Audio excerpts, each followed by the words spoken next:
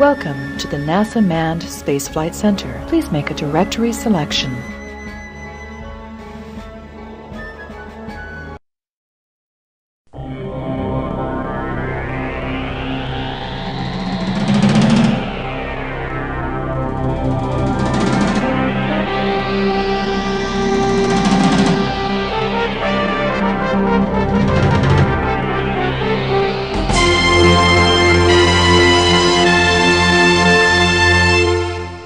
Please make a selection. Welcome to the NASA Manned Space. Hi, I'm Al Harris, Flight Director for the Apollo Space Program. This is Jim Waters, Launch Director at the Kennedy Space Center. For the next few minutes, Jim is going to give you an overview on how the Apollo hardware and software systems work. Thanks, Al. Today we are standing in Mission Control, which is the heart of the Operations Center. If you would like a guided tour of this historic room, press Mission Control Tour when the main directory appears. For mission operations, command and lunar module flight systems, history, and lunar flight profile, press the appropriate button in the Johnson Space Center directory. Please make a selection.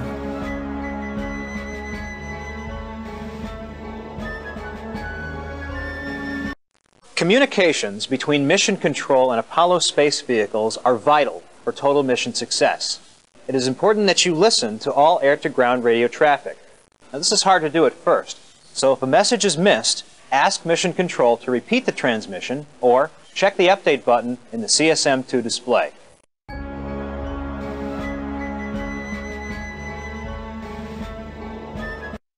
The Saturn V rocket, the Command Service Propulsion System, and the Lunar Module Ascent and Descent stages all utilize gimbal-controlled engines. It is imperative for the pilot to understand gimbal angles and engine control surfaces. During basic flight and course correction, engine alignment must be calculated and the appropriate X and Y coordinates must be entered into the navigational computers. An X coordinate is a left to right engine bell movement or angle. A Y coordinate is an up and down engine bell movement or angle. It is imperative that you, the pilot, copy and enter the accurate gimbal angles for proper trajectory. Mission Control will calculate and then radio to you all gimbal angles. To adjust gimbal angles, the pilot must switch the data radar display on the CSM Panel 2 to input, or if operating in the lunar module, LM Panel 3 to input. Type in the gimbal angle coordinates, then select Enter and Set Gimbal. After receiving gimbal angles and coordinates from Mission Control, the pilot must set the engine thrust percentage and burn duration in the guidance and navigational control system. From this point, the onboard computer system keeps track of the spacecraft's location and trajectory during all maneuvers and engine firing.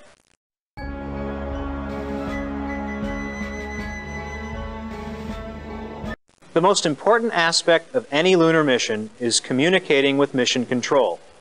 Unfortunately, due to great distances, solar interference, and poor transmission quality, it is sometimes difficult to understand Mission Control.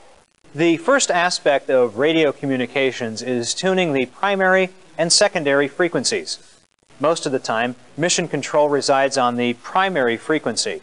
During pre-launch, the ground controllers reside on the secondary channel. During lunar orbit, the command module will also be on the secondary frequency. It is imperative that the crew listens carefully to Mission Control and follows all orders during the flight. The pilot must also speak clearly into the microphone when transmitting with Mission Control. If good radio habits are established, most problems can be eliminated during the mission.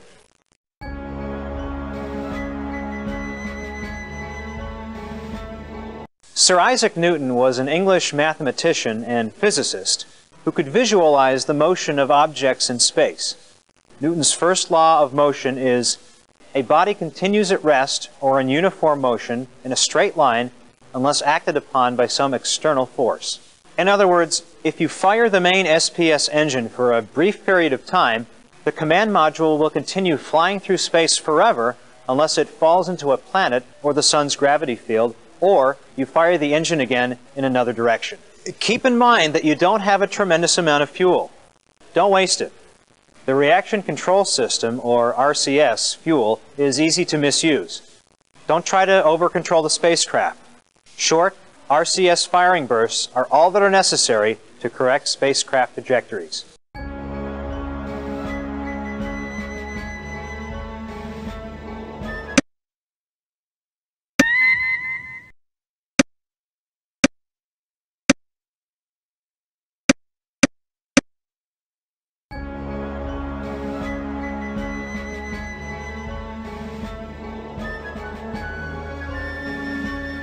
Previous landing sites.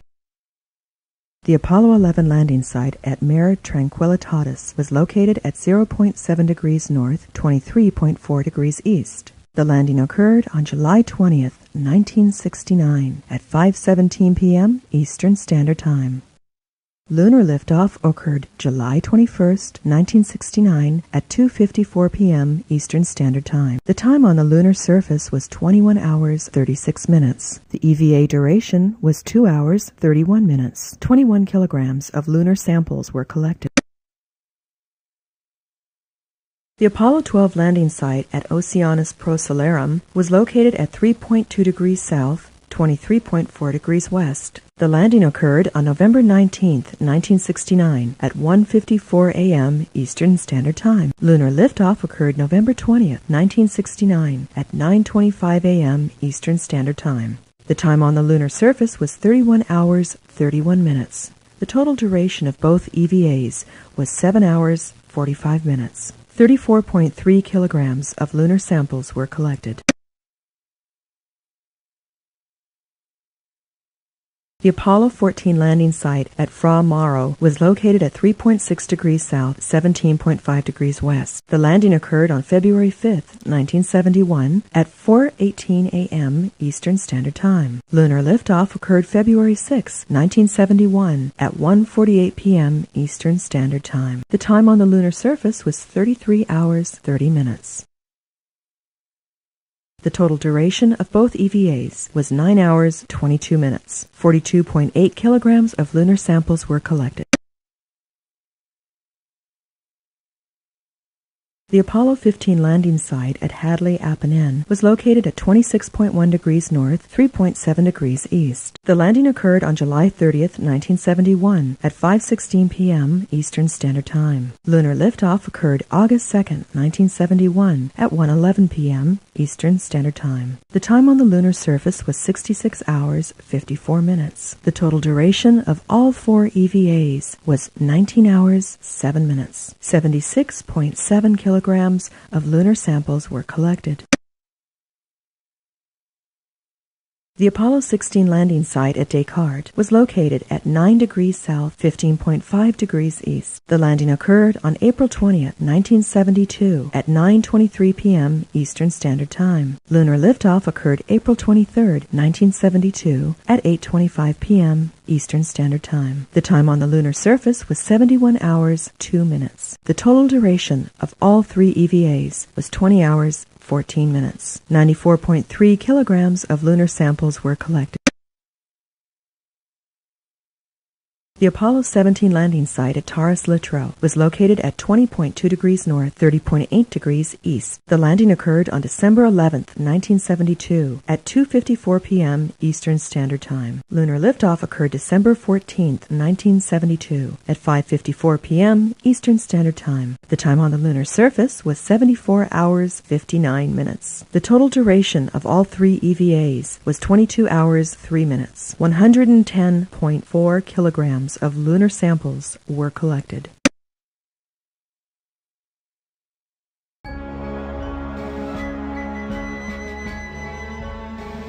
Proposed landing sites.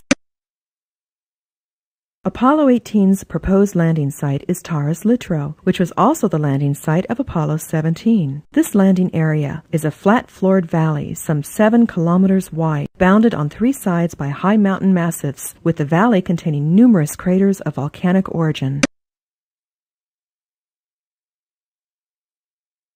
For Apollo 19, the proposed landing site is the crater Tycho. This deep crater is located in a mountainous region near the Longo Mountains. This area is extremely difficult to reach and will require an experienced pilot. Clavius is the proposed landing site for the Apollo 20 mission. This site will require extraordinary amounts of fuel due to its extreme southern latitude.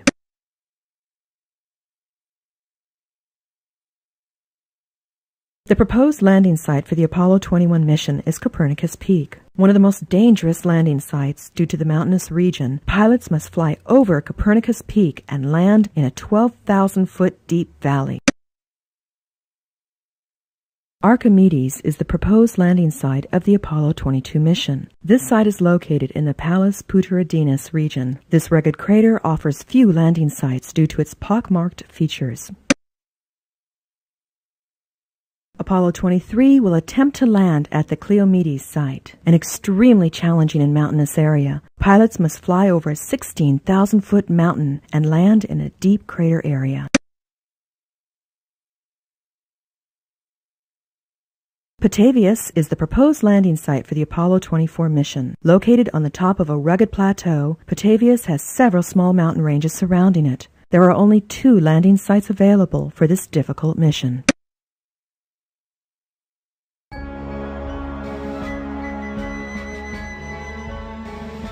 Lunar Craters. Plato. Located on the dividing mountain range between Mare Ibrium and Mare Frigoris, Plato is moderate in elevation but large in size. Aristoteles. This crater is located in the north-central region of the Moon in the Mare Frigoris. Atlas. Located in the northeast region of the Moon, Atlas and its twin crater Hercules are both rugged and deep. Aristarchus, one of the regions originally considered for exploration by an unmanned lunar traversing vehicle. Cleomedes. This gigantic crater is located north of the Mare Crisium area. Eratosthenes. Located in the Sinus Astium, this is a deep and forbidding crater. Copernicus. This huge and rugged crater is located just south of the Mount Capithus region, was to have been the landing site of Apollo 18. Julius Caesar. Located between Mare Tranquillitatis and Mare Vaporum, this crater is located in a mountainous region. Langrenus. Located east of Mare Facunditatis in the eastern central part of the Moon, this large crater is next to a tall, mountainous region. Ptolematus, a very distinct, deep and rounded crater, located just below the equator in the center of the Moon. Alba Togenius, located in the mountainous region just below the equator in the center of the Moon. Petavius, this crater sits on top of a large mountain range south of the West Humboldt region. Tycho, a very large crater, very difficult to reach but in many ways was scientifically attractive, was to have been the landing site of Apollo 20.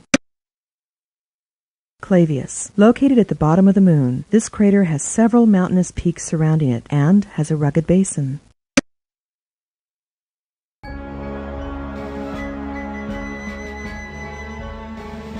Selecting a spot where a lunar module can land is a complex exercise requiring trade-offs among dozens of factors. Predominant among these are the topography and texture of the lunar surface and the requirements of the lunar module's guidance and navigation system. Other restrictions include the elevation of the Sun at the landing site, the temperature of the lunar surface, the radiation environment in space and on the Moon, and the Earth lighting conditions desired for launch and recovery.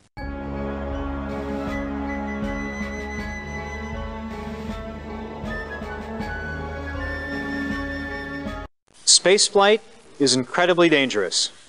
Both spacecraft have redundant systems. All of the primary systems have caution and warning indicators.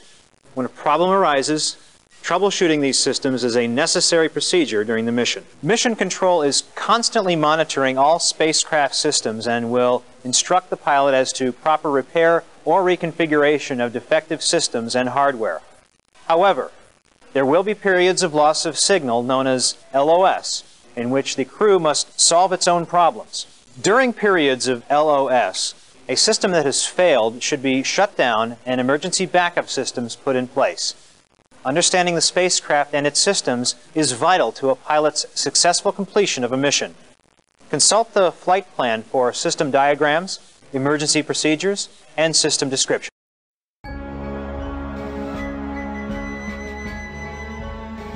To arm the RCS for spacecraft control involves a four-step process. Step 1 is arming the joystick controller. Step 2 is arming the quad port or left side RCS jets. Step 3 is arming the quad starboard or right side RCS jets. Step 4 is arming the quad forward and reverse RCS jets. If you find that the spacecraft is out of control due to over-RCS compensation, use the Stabilization and Control System, or SCS, as a last-ditch effort to gain control of the vehicle. Don't be afraid to abort an event if you suspect that a system is not aligned or operating properly. You should constantly monitor all flight systems for possible malfunctions. Remember that this Apollo hardware is the most advanced and complicated system we've ever built for space. Treat it with respect, and you will have a safe and successful mission.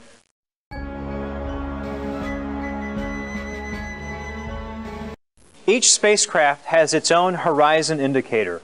By depressing the red button on the indicator panel, the pilot may view yaw, pitch, and roll attitudes. This is necessary so that the pilot may see a graphic orientation of the spacecraft. Please make a selection.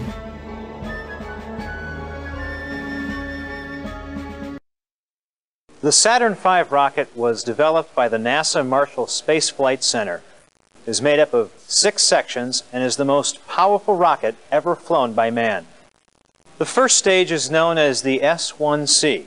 It has 5 engines, is 138 feet high, 33 feet in diameter, and weighs 5,022,674 pounds when fueled. This stage is the first to ignite at liftoff. The second stage is known as the S2. It has 5 engines, is 81 feet high, 33 feet in diameter, and weighs 1,059,171 pounds when fueled. This stage supplies over 1 million pounds of thrust. It ignites after the first stage burns out and jettisons. The third stage is known as the S4B. It has 1 large engine and is 58 feet high, 21 feet in diameter, and weighs 260,523 pounds when fueled. This stage carries the lunar module and boosts the crew into a lunar trajectory. This stage ignites after the second stage burns out and jettisons.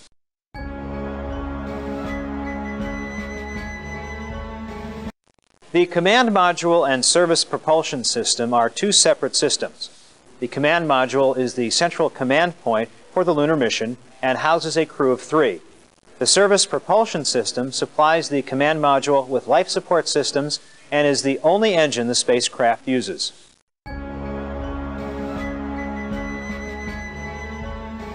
The command module is the primary control center for the mission.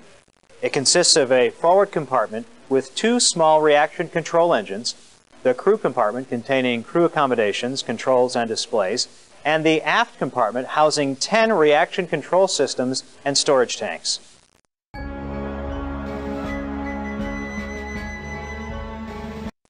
The lunar module is the final section of the Saturn V rocket system and supporting hardware.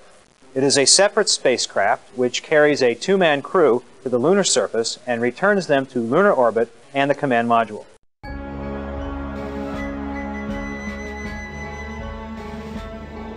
The lunar module, also referred to as the LEM, is a 2-stage vehicle designed for space operations near and on the moon. The LEM is incapable of re-entering the Earth's atmosphere.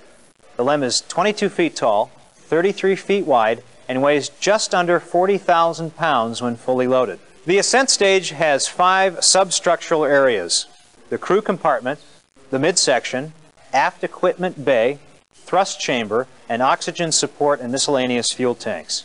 The descent stage is divided into 3 areas. The first is the descent engine compartment. The second is the center area, which houses propellant, water, helium, and RCS fuel tanks. And the third is the landing gear and the porch and ladder system.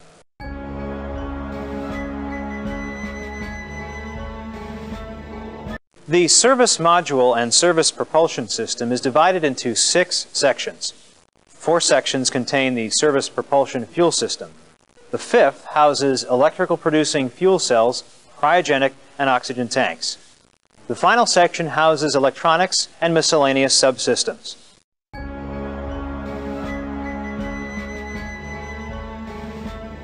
We choose to go to the moon. We choose to go to the moon.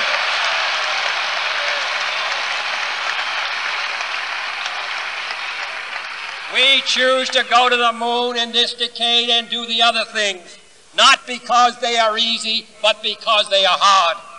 Because that goal will serve to organize and measure the best of our energies and skills. Because that challenge is one that we're willing to accept, one we are unwilling to postpone, and one we intend to win, and the others too.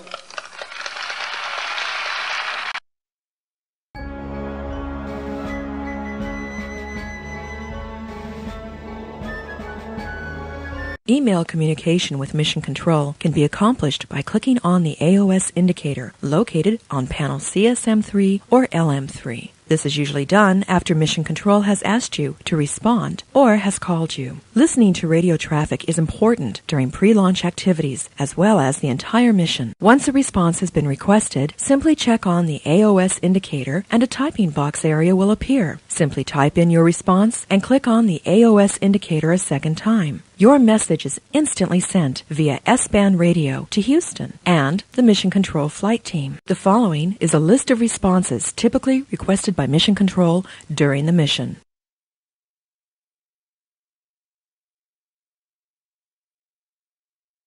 Email is available on both the standard Apollo mission simulation and the deluxe edition. Check the Flight Plan Overview Voice Response section for a detailed vocabulary list. Please make a selection.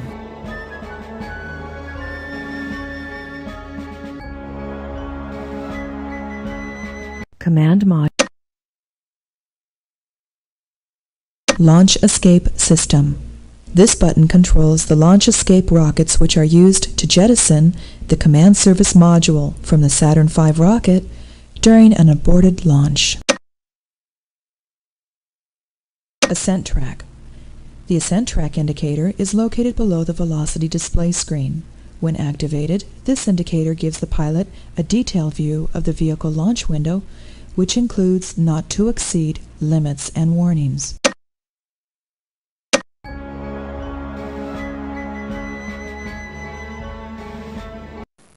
There are 3 panels in the command module. All 3 panels are marked in the lower left side of the display. The CSM1 panel, Fuel Status, is for all of the Saturn V's engines as well as the command module's service propulsion engine and the reaction control jets. Also featured on CSM1 is the main computer display giving status on all aspects of the CSM flight dynamics. Another monitoring device is the velocity display. This video screen indicates proper flight trajectory during ascent and descent events. Located in the top right area of CSM1 is the horizon indicator, commonly referred to as the 8-ball. By pushing the small red button, you can see a 360-degree view of the command module in relationship to the Moon, Earth, and the Lunar Module. Finally, we have the engine command and engine status controls. Both systems help the pilot make critical engine adjustments.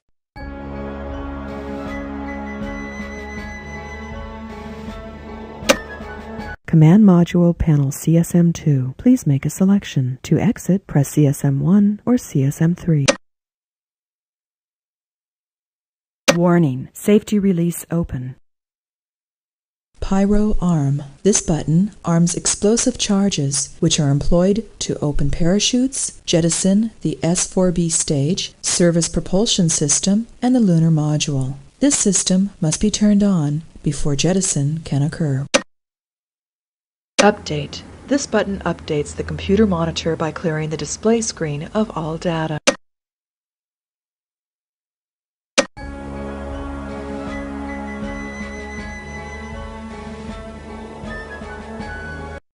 CSM2 is located in the center instrumentation panel. This panel is the heart of the CSM system. Located in the center of CSM2 is the primary data display monitor. All of the ship's functions appear in this display, which includes computer status, radar, service propulsion, system data, guidance navigation data, and environmental control. Also located on CSM2 is the status display area. These buttons control all of the vital equipment located on the command service module. These systems include computers, the inertial measuring unit, gimbal control, and autopilot. The third control area on CSM2 is the command module button group. These controls have serious consequences, and inadvertent use can cause premature termination of the mission or even death. This group has a safety cover which shields the pyro arm, LEM jettison, and SPS jettison. Also located in this group are the parachute deploy controls, lunar module docking controls, and post-landing safety features. The fourth area is the flight systems group, which includes activation of the radio, environmental control, command module system test, and an emergency backup battery. And finally, the CSM panel has the master caution warning system. Located in this area are the primary warning indicators for all basic systems in the command and service propulsion systems.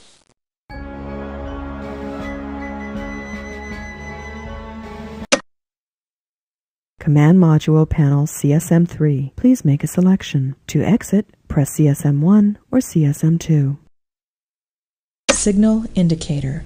This indicator tells the crew whether they have acquisition or loss of signal with mission control.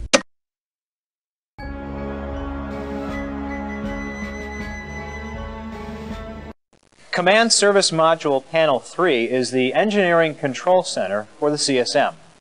The CSM3 panel is divided into 4 groups. The first is a continuation of the master caution and warning system focused on the cryogenic and electrical production systems. The second button group is the Service Propulsion System Command Service Module Status Display. Located in this group are all primary engineering controls. The third area is the Electrical Status Indicators. These gauges display analog values for all primary engineering systems. The fourth and final area is the communications system. Primary and secondary radios enable the flight crew to communicate with mission control and the lunar module. Also located in this area is the acquisition or loss of signal indicator. This button allows the crew to see their communication status at a quick glance.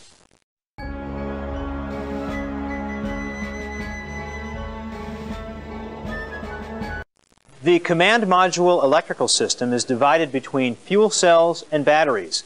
There are 3 fuel cells on board the CSM. The primary source of electrical power is the fuel cells.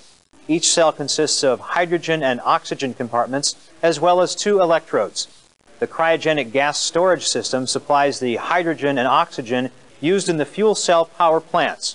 3 silver zinc oxide storage batteries supplement power to the command module during flight, re-entry, and landing.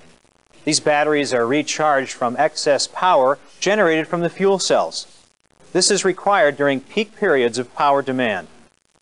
One other silver zinc oxide battery, independent of and completely isolated from the rest of the DC power system, is used for emergency situations and for explosive devices such as parachute deployment and separation.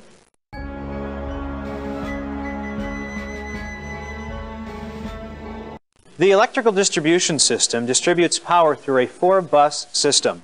The main bus is a central electrical conduit through which all primary voltage travels. The A, B, and C buses are routable electrical conduits which can be used to reroute power during emergency situations. Fuel cell 1 recharges the A battery through the A bus electrical subsystem. Fuel cell 2 recharges the B battery through the B bus electrical subsystem, and fuel cell 3 recharges the C battery through the C bus electrical subsystem. During emergency situations, the bus tie line circuit allows the crew to reroute power to necessary systems that have been damaged or voltage starved. Please make a selection.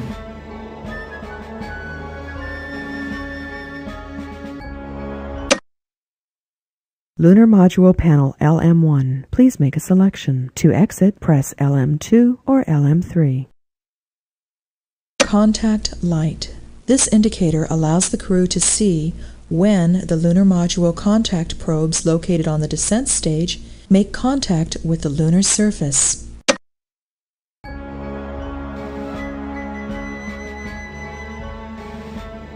The Lunar Module Panel 1 is divided into 5 areas and includes a viewing window. The first area is the primary caution and warning system.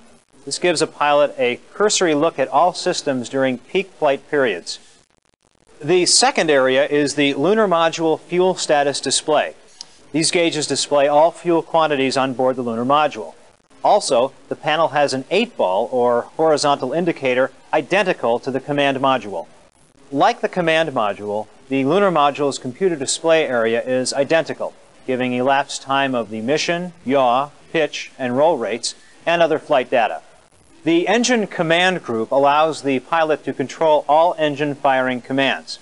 Other areas on this panel include the abort arm control, lunar surface contact indicator, and thrust percentage.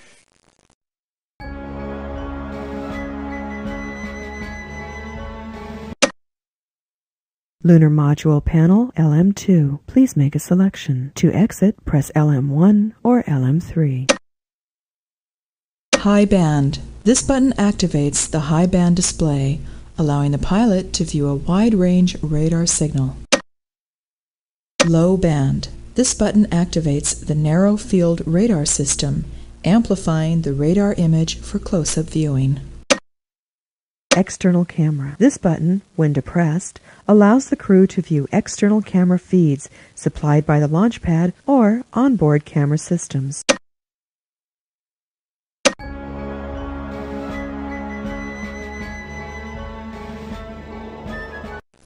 The Lunar Module Control Panel number 2 also has a viewing window and 4 primary indicator groups. The first is the caution and warning system with a master alarm. The second group is the cryogenics display gauges, which include oxygen, helium, and engine oxidizer. The third area is the Lunar Module Status Display. This button group controls the environmental control system, the inertial measuring unit, fuel pumps and tanks, engine gimbal, and joystick control. The fourth and final area is the radar display. Controls located in this panel are high band, giving the pilot wide radar picture, and low band, which gives the pilot a close-up radar view.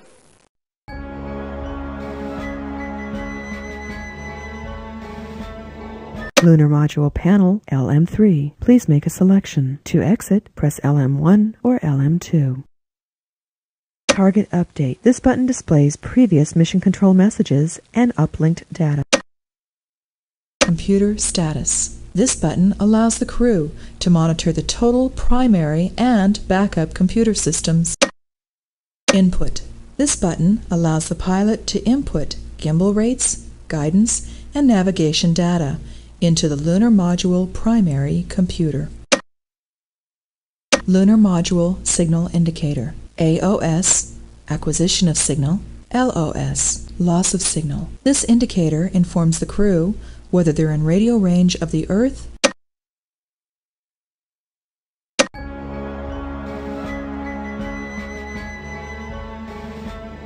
Similar to the Command Service Module, the LM3 panel houses all of the engineering controls and gauges for the Lunar Module. It is divided into 5 areas. The first is the Primary Systems button group. This area controls all vital systems, including autopilot, reaction control, oxygen, and primary guidance and navigation. The second button group is Electrical Distribution. This includes battery control, main and engine breakers, tank stir, and all electrical busing. The third area is the Electrical Status Gauge group. This includes an analog display of the batteries, volts, and DC current. The fourth area is the Communication System, which is identical to the Command Module system.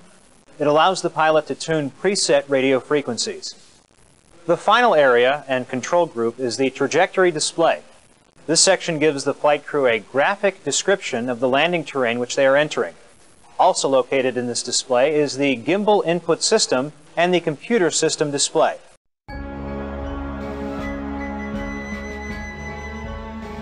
The Lunar Module Direct Current Electrical System consists of 3 silver zinc primary batteries and one silver-zinc backup battery. Power feeders from all primary batteries pass through circuit breakers to energize the lunar module's 3 DC buses. AC power is supplied by 2 inverters located in the ascent stage. During emergency situations, the LEM bus tie-line circuit allows the crew to reroute power to necessary systems that have been damaged or voltage starved. Please make a selection. Launch. The Saturn V rocket is launched from the Kennedy Space Center in an easterly direction. During liftoff, the vehicle experiences maximum dynamic pressure, which is called Mode 1 Bravo. The first stage, S1C, is jettisoned by the pilot at T plus 1 minute 45 seconds. The second stage is ignited seconds later, and it propels the rocket into the atmosphere. The second stage is manually jettisoned at approximately T plus 3 minutes 5 seconds, at which time the third stage ignites, which is the S4B. This stage propels the launch vehicle into low Earth orbit, tower jet. At this point during the launch, the pilot jettisons the launch escape system. If a failure were to occur after this point, a nominal abort and return to Earth can be achieved. Orbit and translunar insertion. After 2 orbits and properly configuring the spacecraft, the crew is given permission to fire the S4B one final time. This burn will catapult the launch vehicle out of Earth orbit. After S4B shutdown and escaping Earth's orbit, the crew manually jettisons the final stage of the Saturn V rocket. During this maneuver, the pilot must turn the command module 180 degrees and dock with the lunar module. This maneuver is time and fuel critical and must be performed with delicate accuracy.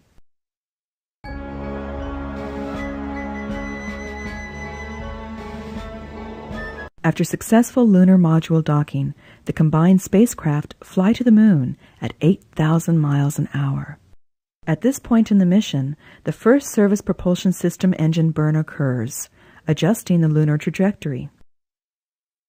As the combined spacecraft approach lunar orbit, a second SPS firing must occur, which fine-tunes the CSM trajectory.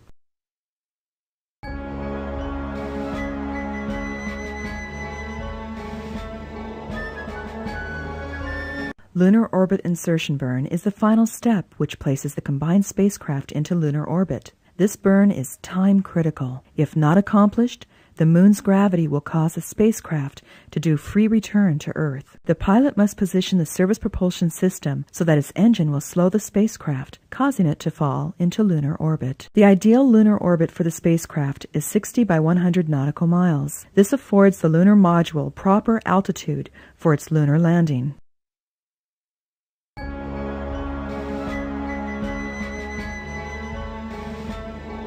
The 6-step landing procedure begins with the Command Module Lunar Module Separation Burn Maneuver, LM descent. Step number 2, the lunar module fires its main descent engine, which starts the lunar landing maneuver. Power descent insertion is a braking maneuver, which slows the lunar module, causing it to slip from orbit. The lunar module engine is at high thrust. This braking maneuver is critical. It must greatly reduce the spacecraft's descent for proper lunar landing. During this maneuver, engine thrust is adjusted to slow the lunar module to a descent rate of 20 to 40 feet per second. This is the first opportunity the pilot has to survey his or her landing site. This is usually done at the 500-foot to 1,000-foot altitude. Final landing approach adjustments are also made during this period. A gentle landing on the lunar surface requires 2 to 7 feet per second descent rate. After accomplishing this, the pilot must disarm and safe all systems, including the descent engine.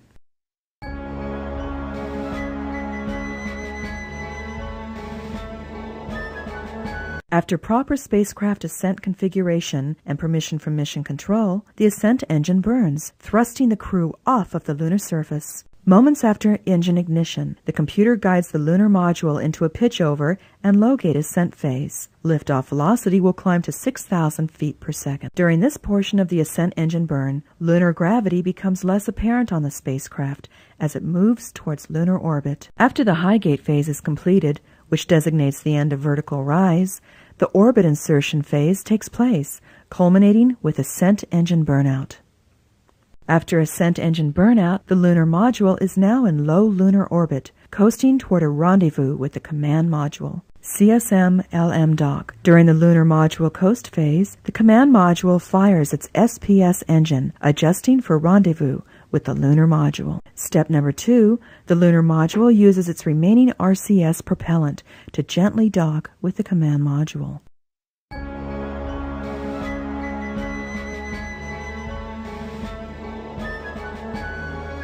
Trans-Earth injection. After transferring the crew and gear, the lunar module is jettisoned. The service propulsion engine is fired once again, placing the spacecraft into a return trajectory to Earth.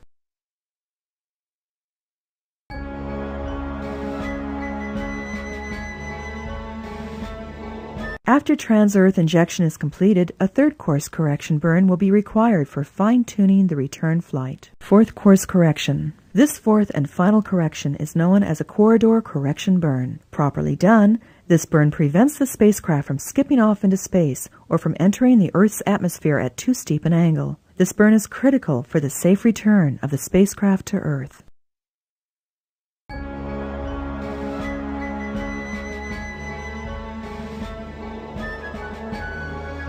The command module begins to enter the Earth's atmosphere at approximately 400,000 feet altitude. At this point, the crew enters the radio blackout LOS period. At this point during re-entry, the astronauts experience 6.35 Gs. The spacecraft is now approximately 1,000 miles from the recovery site. At approximately 600 miles from the recovery site, the spacecraft exits the radio blackout phase. The spacecraft is maneuvered into its second peak, and the crew experiences nearly 6 Gs. At a 50,000-foot mark, the crew deploys the 3 main parachutes. These 3 chutes gently land the command module at the recovery site and concludes the mission with a safe return home.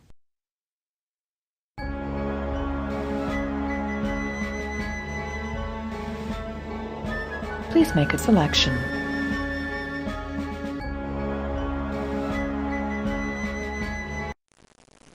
The flight director is responsible for every aspect of the mission.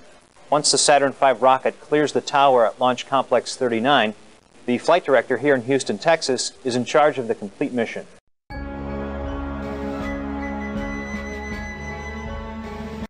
I'm standing at the booster officer's console.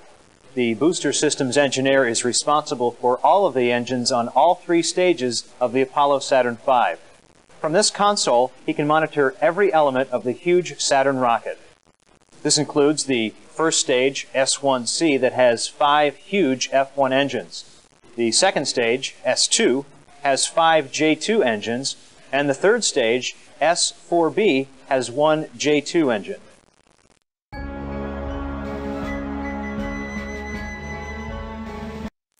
The retro fire officer, or retro, is the individual responsible for keeping continuous track of abort and return to Earth options in the unlikely event that a problem occurs during the mission.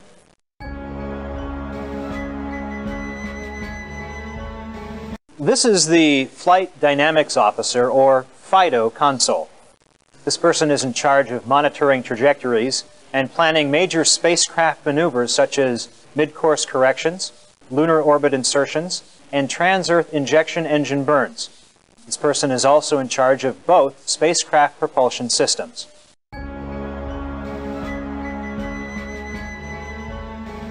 I'm sitting at the console where the guidance officer, or GUIDO, works. This person is responsible for both the command and lunar module's onboard computers and the lunar module abort guidance system.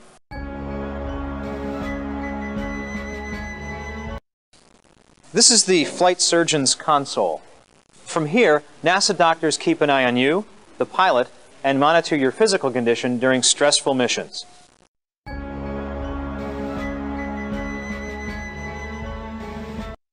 I'm sitting in the capsule communicator's chair, commonly referred to as CAPCOM. Now, this person is responsible for relaying up to the flight crew by radio all of the flight director's instructions.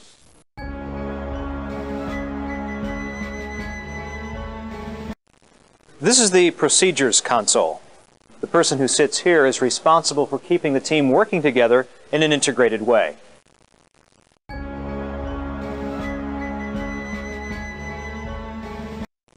This is the Department of Defense, or DoD console. During activity on the lunar surface and also during onboard experiments, a military officer monitors scientific activities. Please make a selection. All astronauts must complete 5 flight simulator tests before they are assigned a mission. The first flight simulator test is the launch simulator. The astronaut trainee is given permission to enter the command module simulator only after the written test has been passed. The second flight simulator test is the reentry simulator. After the first written test has been passed and the first flight simulator launch has been passed, the trainee is granted permission to enter the CSM reentry simulator. The third flight simulator is the Lunar Module Docking Simulator. After the second written test has been successfully completed and the trainee has satisfactorily completed both launch and re-entry simulators, the astronaut trainee is granted permission to enter the docking simulator. Upon successful completion of all 3 written tests and the first 3 simulators, the astronaut trainee is granted permission to enter the Lunar Module Landing Simulator. After successful completion of the LM landing simulator, the astronaut trainee is granted permission to enter the Lunar Module Lunar Liftoff Simulator. Only after completion of all written tests and the 5 Apollo flight simulators will the astronaut be given his or her flight wings and assigned an Apollo mission. Please make a selection.